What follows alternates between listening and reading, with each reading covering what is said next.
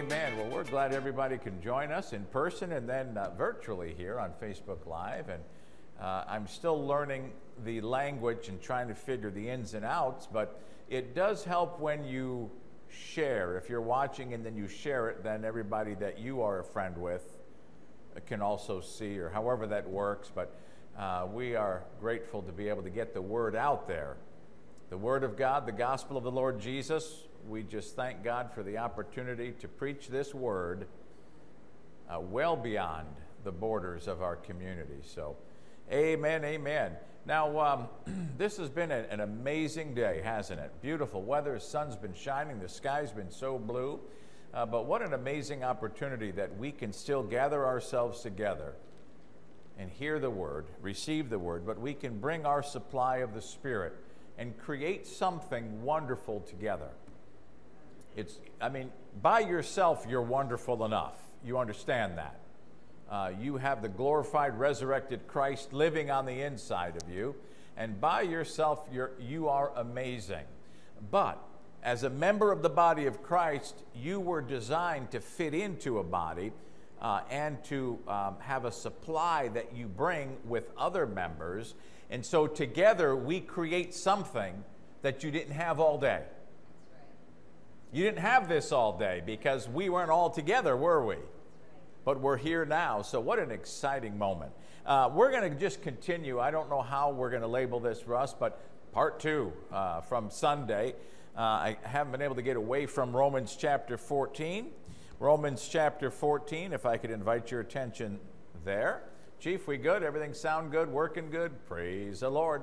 And for those who are going to send any hate mail, address it to Chief Lewis. Praise the Lord. And then he knows what to do with the hate mail. Anything that's good and loving and kind, just send it to me, and I'll take care of that. So over in Romans chapter 14, I want to show you something here. We established the context in which this passage was written this past Sunday. And we know that Paul the Apostle was dealing with some dietary rules and regulations and special days that a brother or sister or a group may consider special. And then for those who consider every day special, you're going to have some diversity in the body of Christ, aren't you? You will always have some diversity, and diversity is fine. It's nothing to be afraid of. We can't just make everybody be like us. I don't want the world to be like me. What a boring world it would be if everybody was just like me. And so I like diversity. In fact, I like it when you have different ethnic neighborhoods in a community, in a city. Now, we really don't have that here. Closer into Chicago, obviously, you have, Greek town, you have Little Italy, you have Chinatown. I like that. I like that diversity. And depending on where you go, it takes on the flavor of that group, doesn't it? Like when you go to Chinatown, you don't go look around and think, gee, I wonder if I'm in Greek town. No, you're in Chinatown, right? And so it's okay. Here you are at this church. It's okay to come in here and say, oh, man, you guys must be of the more charismatic Pentecostal persuasion. Absolutely, because that's what we are. Nothing wrong with that. And so we want to be careful as it pertains to judging and criticizing one another and putting each other down with some of the different things, some of the diversity or some of the preferences. And Paul is dealing with some of these things here. And I love the fact that he gets over to verse number 17 and he just says straight out, hey, listen, the kingdom of God is not meat and drink. That's pretty simple, isn't it? The kingdom of God is not meat and drink. Contemporary English version said God's kingdom isn't about eating and drinking. It's not about eating and drinking. God's kingdom does not consist of what a person eats or drinks. Well, what is it then, Paul? Well, I'm glad you asked, because he goes on and he says, well, here's what it's about. Righteousness, peace, and joy in the Holy Ghost. Righteousness, peace, and joy in the Holy Ghost. That's what the kingdom of God is about. And we've defined it this way. As you think, now I'm using the King James Version, That word righteousness, basically, we can say it this way: right standing, to be in right standing. To be in right standing, righteousness. Right standing, right now. We have right standing. Right? You have right standing. And then he says peace. And then he says joy in the Holy Ghost. Now, I wrote down a couple of different renderings, different translations, which puts a little different light on things. I used the King James Version of the Bible as a base. And you know that the King James Version is the Elizabethan English. It was known as the Authorized Version in 1611. So this has been in use for a long time. And we jokingly tell people that, well, this is the version that Jesus and the disciples preached out of. Certainly the Apostle Paul used this to preach out of it. No, he didn't. And neither did Jesus. We jokingly say that. But as a base. Now, there are other translations that you can glean from as well. I like to do that. I like to look up other translations. So listen to this. The New Living, it says, "For the kingdom of God is not a matter of what we eat or drink, but of living a life of goodness and peace and joy in the Holy Spirit." Wow. God's Word translation says, God's kingdom does not consist of what a person eats or drinks. Rather, God's kingdom consists of God's approval. Well, wouldn't you like to have God's approval? I certainly would. I mean, you know, it's pretty important to have the approval of some people in your life. When you were growing up, didn't you want the approval of a parent or both parents?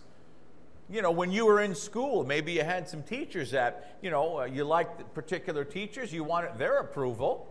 I met someone the other day in Chicago, in fact, reminded me of my English professor in school.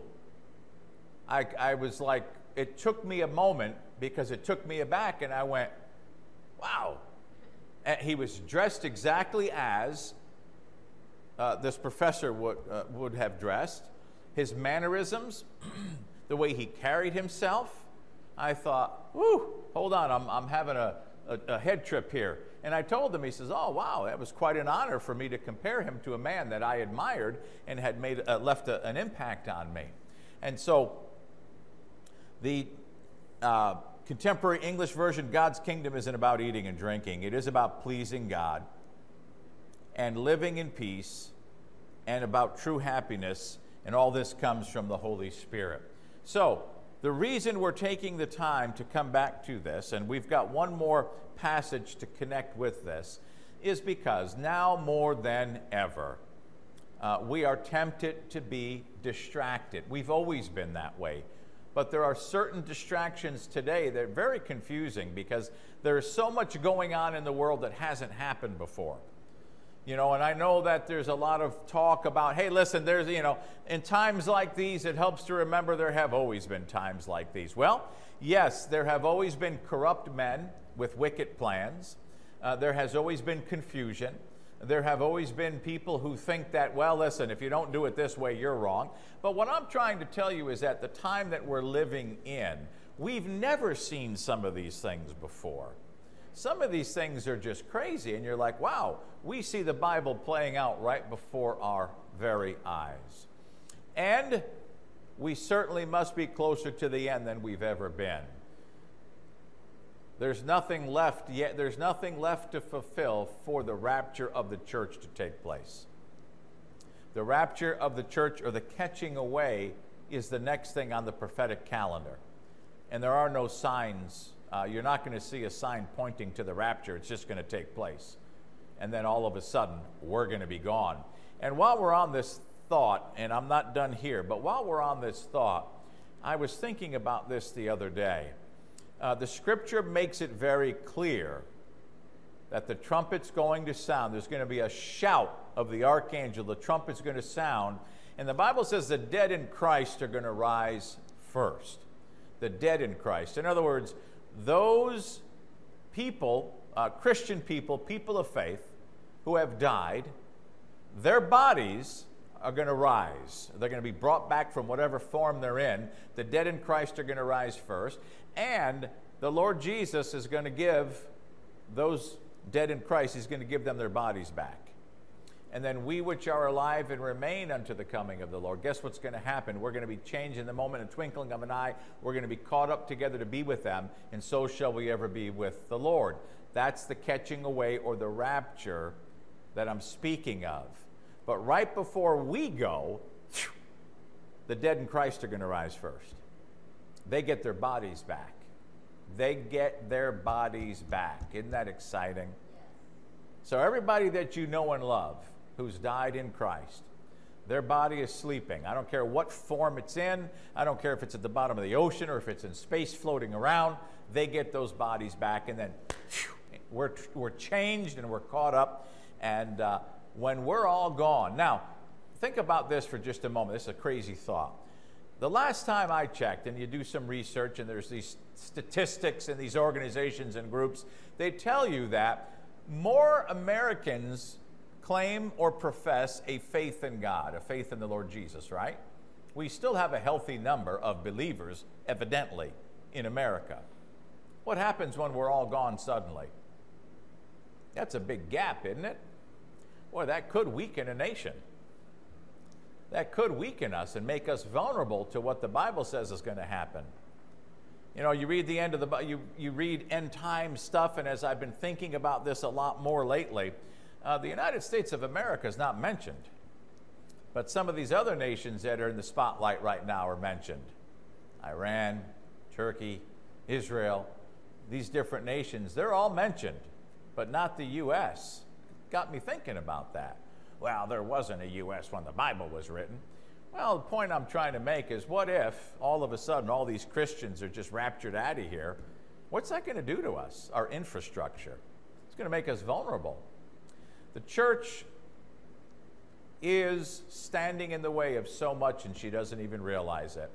You know, we're on this project, or, you know, we're campaigning for this, or we're doing that and the other thing, and you don't even realize that your very presence is holding back some very dark stuff. Your very presence is holding back some very dark stuff. Just by you being here, because you are, Jesus said, you are the light of the world. A city that is set on a hill cannot be hid. Jesus said that about you. He said you're the salt and the light. Salt is a preservative, but it also enhances flavor, doesn't it? Salt, if it loses its saltiness, what good is it? So I've been thinking a lot about these things, because as I pay attention to what's happening on the shores of time, and I see that sun going, setting, I mean, we are literally so close we have no idea. It could be at any moment. And so what does that do to you? What does it cause? What does it engender in you? What does it cause you to think and feel? Listen, I want to do this right. I want to be counted faithful. I want the Lord to take notice. I want Daddy's approval. I want my Father's approval. I want him to look and say, good boy, you're doing exactly what I want you to do. There are many things that I could get entangled in or get caught up in. There are many things that can consume me, my time, my energy, and my resources. But only one thing, Jesus said, he said to Martha, only one thing is needful, and your sister has chosen that part, Mary and Martha. You know the story, right? Yep. You know, Mary sat at the feet of Jesus. Here's Jesus in their home. He got invited over for dinner, and Martha's in the kitchen worrying about this. I mean, I don't know if she was making tuna melts. I don't know if she was making PB&Js. I don't know what Martha was cooking in the kitchen.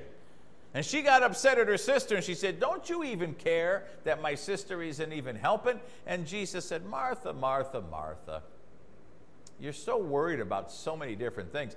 I'll bet you, and we can ask him later, I'll bet you Jesus would have said, you know what, girl? If you want to serve a fluffernutter, I'll be happy. Now, some of you might be thinking, a what? Peanut butter and fluff. That's a fluffernutter. It's a Northeast thing. I used to eat those as a kid. Peanut butter, and then you put the marshmallow fluff, and you got to have that good dense bread, not that soft rip apart bread, but that good dense bread. And the more marshmallow fluff, the better. Jesus would have been okay if Martha said, wait a minute, Lord, hold on. I want to get in on what you're doing right now. Hold on. I'm going to throw some peanut butter and some fluff on a sandwich. Is that all right with you? He would have been, girl, just get out here and sit here. Sit at my feet like your sister's doing. There are many things that we could get involved in, and they would be good. Who can argue with the fact that you want a good spaghetti and meatball dinner? I wouldn't mind that. I don't mind when my wife takes her time. She made chicken cutlets tonight. Yeah, baby. Oh, my. They were very good. You can get involved in many things that consume you, and they take your focus and your energy. But I'm wondering, at the end of time, which is where we are, which is what we are the end of time church. We're the out of time church. We are the out of time church. Isn't that exciting? This is it, man. We get to wrap this thing up. So what are we doing about it? Well, I don't know. I'm getting kind of excited thinking, he gets the last laugh. And he's in the heavens laughing right now thinking, you guys, you little peons down there, you make all your plans and you spin your little web and you do this and you do that. But at the end, guess who gets the last word? He does. And I'd rather have his approval. See, because that's what I was talking about, was having God's approval. I want his approval. The kingdom of God consists of God's approval and peace. That word peace also means prosperity and protection, nothing lacking, nothing missing, nothing broken, as well as the joy that the Holy Spirit gives.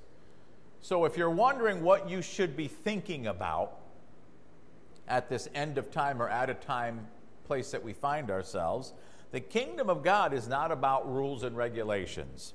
It's not about restrictions. It's not about this and that and the other. Listen, if you want to campaign against sin and you want to campaign against the Democrats or the Republicans or the or whoever, you're going to have your hands full. How about we just focus on righteousness, peace, and joy in the Holy Ghost, and everything else will sort of work out that way. Right standing, God's approval. I'm right with God. As one young fella said to me, he said, you know what? I may not always say and do the right thing, but at least I'm right with God. I remember when he said that to me. I was in the home as a chaplain ministering to the family who just lost the mother in the home. And he said, I may not always say and do the right thing, but at least I'm right with God. And I said, my goodness, man, what else is there? At least I'm right with God. Righteousness. And that word peace is so encompassing. God wants you to have peace in your life. He doesn't want your peace to be disturbed continually. And I understand there are some people and circumstances that's their whole mission in life, is to disrupt your peace. I understand that. But Jesus is called the Prince of Peace. Don't let people disrupt your peace. Yeah, but it's your Christian duty to get involved here. Is it now? How about I just get with God and see what he has for me? Because I can spend all of my time, my energy, and my resources on trying to save the world, and I'm not the Savior. That's one of the great lessons I had to learn, is I'm not the Savior. Well, you're supposed to do this because you're a pastor. Well, who told you? What pastor book did you read? I'm not supposed to try to be everything and do everything. Righteousness, peace, and joy in the Holy Ghost. Now, as I was thinking about this, I thought about taking you back just a couple of chapters here to chapter 12. Thinking about chapter 12 now, and show you this here in chapter 12. So, righteousness, peace, and joy. That simplifies it for me.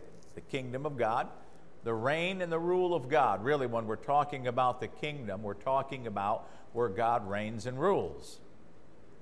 And I'll tell you honestly, the trouble is some people don't allow God full reign and full rule in their life. That's really what the trouble is for many people. It's not that you're you're practicing the wrong religion. It's not that you're reading the wrong version of the Bible. It's simply that Jesus is not reigning and ruling like he should, because you won't let him.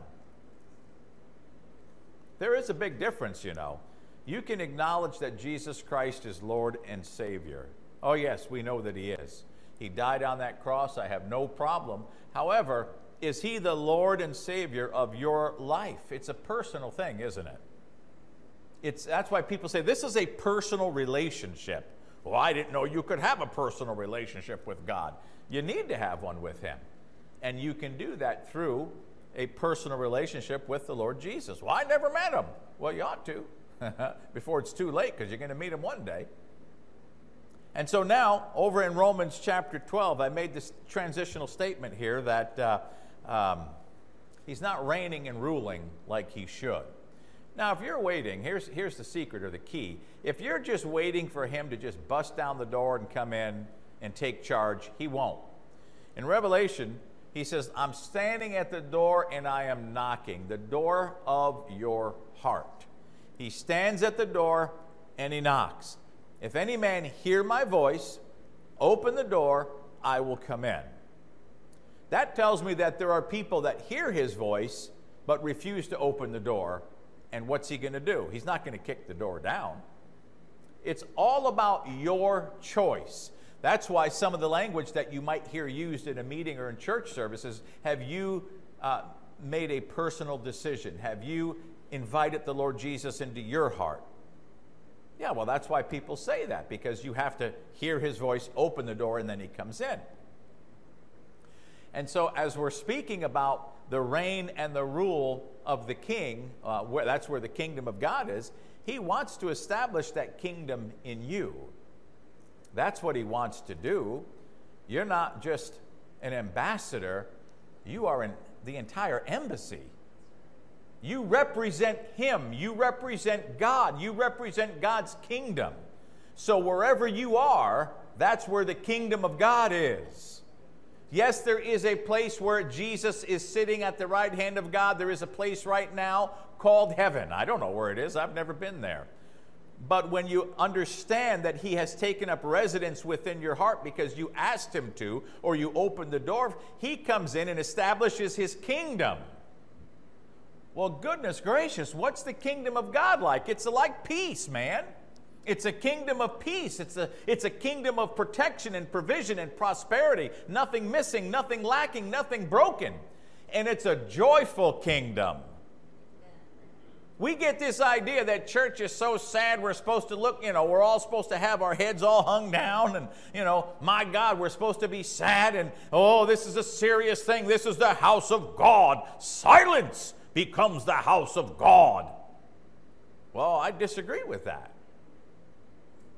I mean, how about that Bible verse that says, let us make a joyful noise. Let us come before him with dancing and singing and celebration. I don't think heaven is a quiet, somber place, folks. And you can't help but get excited when you start thinking about the goodness of God and what he's delivered you from and what he's redeemed you from. You can't help but get excited when you understand that his plan for your life is so good, he describes it in three-dimensional terms. Let me show you what I mean. You ready? Chapter 12, verse 1. I beseech you, therefore, brethren. So you know that Paul is addressing youthrins, the brethren, the Christians. Anytime he says brethren, he's talking about us. I beseech you, by the mercies of God, that you present your body a living sacrifice, holy, acceptable unto God, which is your reasonable service. Now hold on. I got to do something with my body? Yes, you do. If you don't, your body will do something with you. Your body will run you and rule you. Well, isn't that kind of the way it's supposed to be? Well, not when you understand that your body is simply a tabernacle, a tent, or an earth suit that's meant for temporary use. This body that you're in right now, it's going to have to be made new someday, but this ain't that day. And so you have to take charge of your body so that it will do what it was designed to do, and that's to transport you through this life, right? To enable you to fulfill the plan and the call of God, to do what he's called you to do and asked you to do. It'd be a shame to be a preacher and you had no vocal cords. How are you going to preach? Watch, I'm going to preach to you right now. No vocal cords. That wouldn't work, would it? Well, what if God called you to be a professional juggler and you don't have any hands and arms? What are you going to do? That wouldn't work out. right? I mean, what if you were, called to jump the pogo stick, but you had no legs? How are you going to do that? Getting kind of silly, isn't it? But this is what we do. We make excuses and we say, well, it must be what God wants. No. I'm going to present my body a living sacrifice. I'm going to tell my body what it's going to do. You're going to get in line, body. You're going to do what I need you to do when I need you to do it. And when it's under attack, I'm going to trust God. I'm going to speak the word of God. I'm going to resist the devil, and he's going to flee from me. But notice, it's not just the body you have to do something with. Look at verse 2. Be not conformed to this world, but be ye transformed by the renewing of your mind.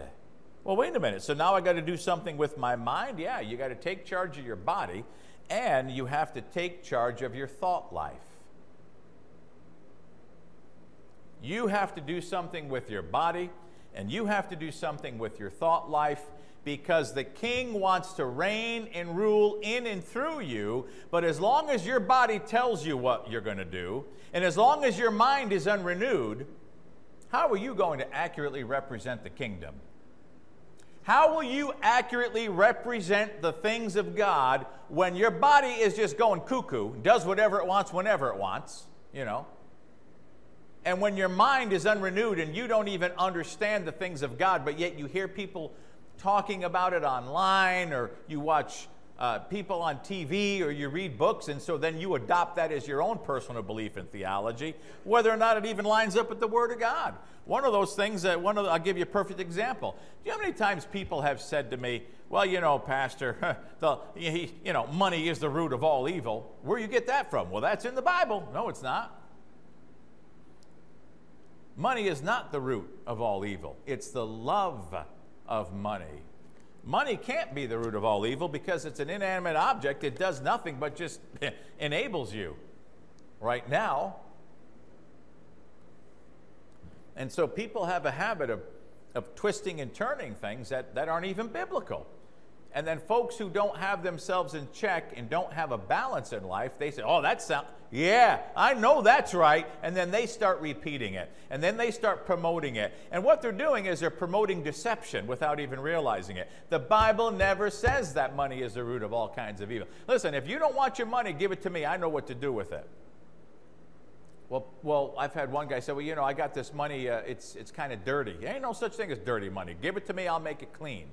I'll run it through the church, and we'll put it to the, for the things of God, and everything will be just fine. I mean, even though I got it illegally, I don't care where you got it from, man. Go, if it's Al Capone's, dig it up and bring it here. He's still got money missing or something? Somebody said, well, we're going to find his money. Well, go find it and bring it here. We'll take care. We'll put it to good use. We'll make it clean. Hallelujah. Be not conformed to this world, but be transformed by the renewing of your mind. Watch this, so that you may prove what is that good, acceptable, and perfect will of God. There's the three-dimensional will of God. It's so big, and this is my interpretation. This is the way I perceive this and understand this. This is what came to me several years ago as I was reading this, and I said, hot diggity dog. The will of God is three-dimensional. It's good, it's acceptable, and it's perfect. That helps. No matter which way I look at this thing, it's good, acceptable, and perfect. God's will for your life is always good, acceptable, and perfect. There's a three-dimensional view for you. If it doesn't fit into one of those views or one of those dimensions, then you have a right and you have the authority to resist it and say, no, you don't. It's not the will of God for you to be broke, busted, and disgusted. It doesn't mean that you won't experience being broke, busted, and disgusted. It just means that that is not the will of God for your life. It is not the will of God for your life to be confused and to be full of fear and to be dreadful and panicking and having anxiety. Listen, anxiety attacks are no joke. People get gripped with fear and they get overcome with these things. That's not right. That's not the will of God. Well, I need some help, Pastor. I need somebody to help me. Well, the good news is when there's nobody there in the middle of the night, you can help yourself. But how? You can start speaking the word of God out over your situation. See, when fear and panic and dread come in, you speak right back and say, oh no, absolutely not. all things are working together for my good. That includes this thing. So I refuse to worry about it, and I will not lie awake at night having anxiety over this. Listen, I know what I'm talking about because I got to combat it myself. There's things that I wake up in the middle of the night and my brain doesn't know how to go to sleep. Like, what are we worrying about this for at 2:30 in the morning, Mr. Brain? Oh, wait a minute. What did he say? By the mercies of God, present your bodies a living sacrifice, wholly acceptable unto God, which is your reasonable service. Be not conformed to this world, but be ye transformed by the renewing of your mind. So I take my body and I say, hey, enough, enough, enough. And mine, guess what? I'm going to think about the things that God said. Think on these things.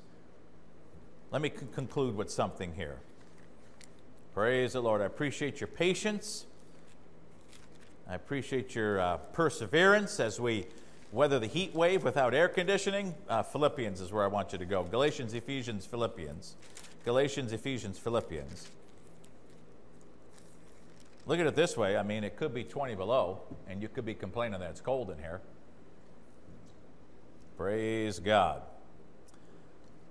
So, understanding the kingdom of God, where God reigns and rules, understanding that He set up, and let me say it this way to you. When you opened up your heart and life to Jesus, He set up shop in you. You understand what I mean when I say that, right? When you opened up your heart and life, because He stood at the door and He knocked, and you heard His voice, and you opened the door and you invited Him in, and Jesus said, I'm coming in and I'm going to set up shop, and the kingdom of God is now within you. It's where He reigns and He rules, but you've got to allow Him to reign and rule in your thought life, and you've got to allow Him to reign and rule in your body, in your flesh, in your soul, which is your mind, intellect, and emotions. You have to give place to this. You have to prove this out, the good, acceptable, and perfect will of God. You have to prove this out. Getting into the Word and finding out what belongs to you. The Bible says Christ redeemed us, in Galatians, Christ redeemed us from the curse of the law, being made a curse for us. For it is written, cursed is everyone that hangeth on a tree, Galatians 3:13. Well, wait a minute. What's the curse of the law? Well, the curse of the law was threefold. Poverty, sickness, and spiritual death. All these curses will come on you for disobedience, He said in Deuteronomy. And if you read that list of curses, it even says, if it's not even mentioned in this book, that's part of the problem. That's what you're going to have to deal with if you're disobedient. But He redeemed us from that curse. That means He redeemed us from everything that ails us. You can expect deliverance every single time, not just hoping so and a wishing so, but every single time. But you have to do something with your thought life, because your life tends to go in the direction of your most dominant thoughts. Let me try to tie this in for you. We want you to experience the good, acceptable, and perfect will of God. I want you to have the peace of God in every circumstance. I don't know if you've ever had the peace of God. I don't know if you've had the tangible peace of God. Not very many people have. The only way that you would know that you've had the peace of God is that when you find yourself in the middle of hell. When you find yourself in the middle of hell that would destroy you emotionally, but yet you are overcome and overwhelmed by this peace that passes all understanding, and it makes no sense. And when you should be panicked and freaking out, you're not. You're just sailing right on through because you just know everything is well in hand. Look at this in Philippians. In chapter 4, this would be Philippians chapter 4 in our closing moments. Verse 4, rejoice in the Lord when you feel like it. And again, I say rejoice when things are going good. No, he just says rejoice in the Lord always. And again, I say rejoice. He said it twice, didn't he? And he said always. Let your moderation be known unto all men. The Lord is at hand. Watch this. Be careful or be anxious or don't fret or have any anxiety about anything. Verse 6. But in everything by prayer and supplication with thanksgiving, let your requests be made known unto God. And the peace of God which passes all understanding, I love this, shall keep your hearts and minds through Christ Jesus. That's the kingdom of God operating. In the midst of the storm, in the midst of dread and panic and worry, in the midst of all kinds of chaos, in the midst of all kinds of threats and ungodliness, you have this peace that is ruling and reigning. And verse 8, he's going to tell you how to hang on to that peace. Because that's the summary of this message, is how do we hang on to this? Because it's all well and good that we see it and we understand it. It's all well and good that Paul simplified the kingdom. He said righteousness, peace, and joy. It's all well and good that he said, hey, do something with your body, do something with your mind so that you can have the good, acceptable, and perfect will of God in your life. Do something, please, because God doesn't just bust in and take charge. Contrary to what people think, God does not just kick the door down of your life and take charge against your will. But here's how you can hang on to this peace and operate in this peace the further we get to the end, when the Bible tells you and promises you it's going to get even uglier. It's going to get even more confusing, so just hang on. Just hang on and understand that this is not a sad time. This is a very happy time. He says, finally, verse 8, finally. What does finally mean to you? Finally. Finally, brethren. Who's he talking to? You. He's talking to youthrins.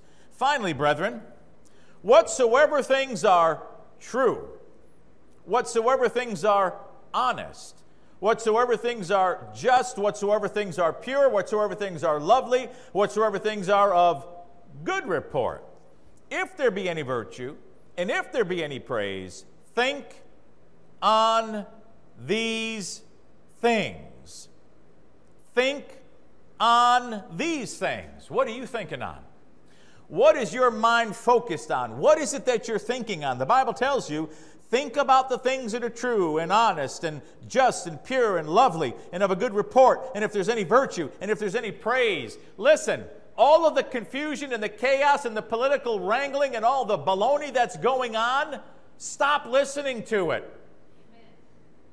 Get your news information. Find out what you need to know. But when they turn in, it always goes in the direction of trying to manipulate you and trying to promote their agenda and whatever their political platform. I don't want to hear it. Just give me the facts. Well, 3 people jumped into the river naked, and one of them scraped his bottom. Okay, I don't care anything. I don't care what the reason is, whether it's a mental health issue. I don't care what listen, none of that matters. I just know that 3 people jumped in the river naked and one of them got bruised on his butt. That's all I care about. Don't care about nothing else. But we get literally sucked in, don't we? It just sucks us right in. I mean, stop. Enforce yourself to think about the things that he tells you to think about. In verse 7, he says, verse 9, those things which you have both learned and received and heard and seen in me, do. And the God of peace shall be with you. And the God of peace shall be with you. And the God of peace shall be with you. Well, we certainly need peace, don't we? We certainly need to be stable. We need to be confident. We need to be at rest, don't we? We're in great shape. I don't know if you knew this or not, but the Lord Jesus Christ actually said he was going to build his church. He didn't specify denomination.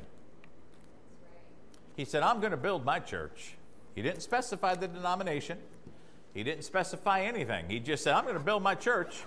The only thing he said, the only thing he promised about it was the gates of hell will not prevail against it.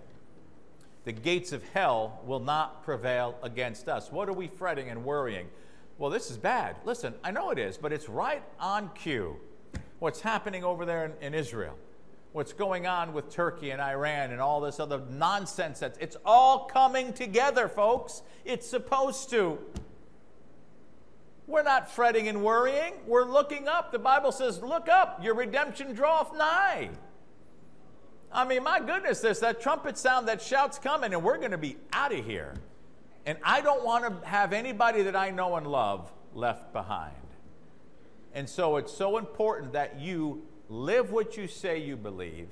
Make sure everybody you know and love knows what's happening. Well, let me tell you what's going on here. This is not a Democratic thing or a Republican thing. This is a spiritual thing. And yes, I will admit that we got trouble in the land, but we got glory in the land too. As the darkness increases, so is the glory of God. And the state-run media, the mainstream media, they're not going to focus on the things that are going right. Oh, they'll throw you a few token stories just to say, see, we're responsible. We're going to, no. There's so much good that is happening that you just don't hear about it. And trust me, you don't want to hear about the other stuff that's going on because it's too much to think about.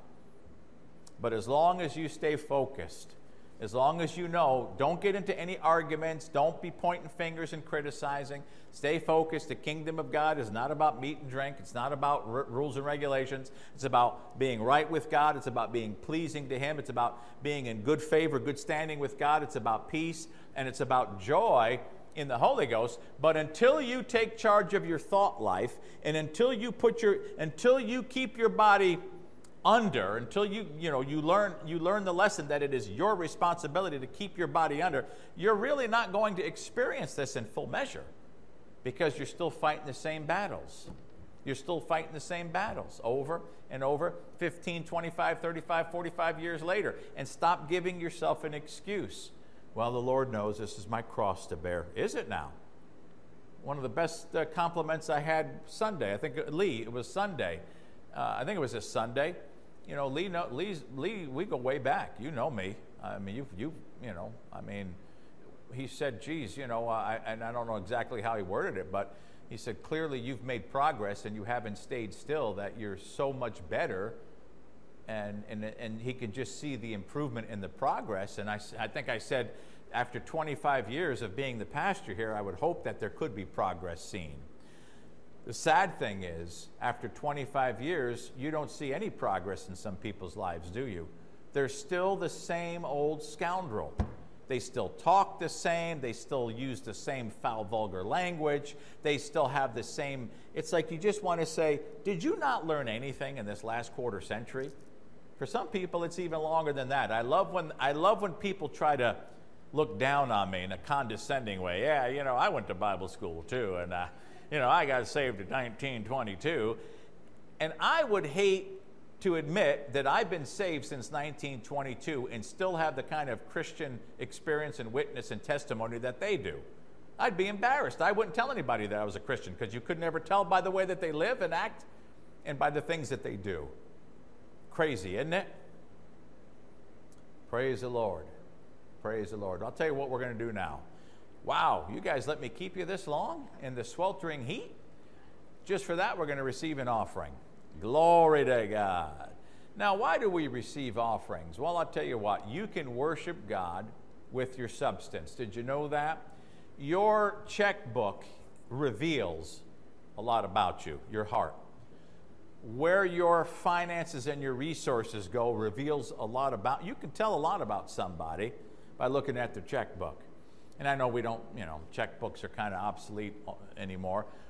My wife, we still write checks. Church, we still write checks. I mean, thank God that there are still people that write checks.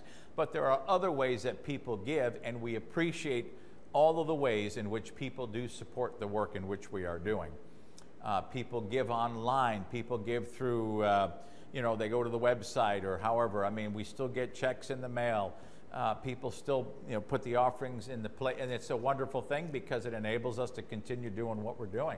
So however you want to help get involved, we want to receive that with gratitude, and we want to present it to the Lord and use it for God's business. That's what we do, and that's what we're all about.